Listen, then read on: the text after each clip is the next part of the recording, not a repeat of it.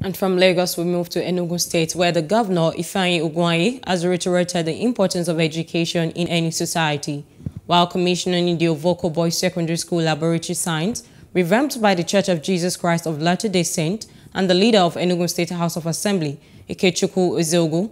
The governor, represented by the Commissioner for Education, Uche Eze, said the government was ready to improve the educational status in the state. The Church of Jesus Christ of Latter-day Saints has an N.G.O called Latter-day Saints Charities. It's one single arm of the church, and it's in 182 countries of the world.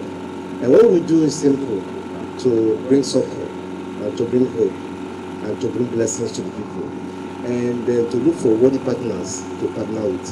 And the N.G.O Foundation is one of such partners that we work with all over the world. You live in your individual houses, and you find out that you keep renovating every day. Then think of public institutions. And education is not the only thing the business of government. So the state government has been renovating schools everywhere.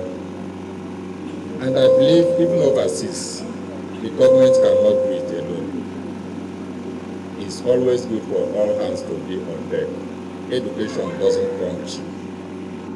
What Honorable Ifeanyi have done in this school, it is not easy because we have not made good use of our laboratory for years now.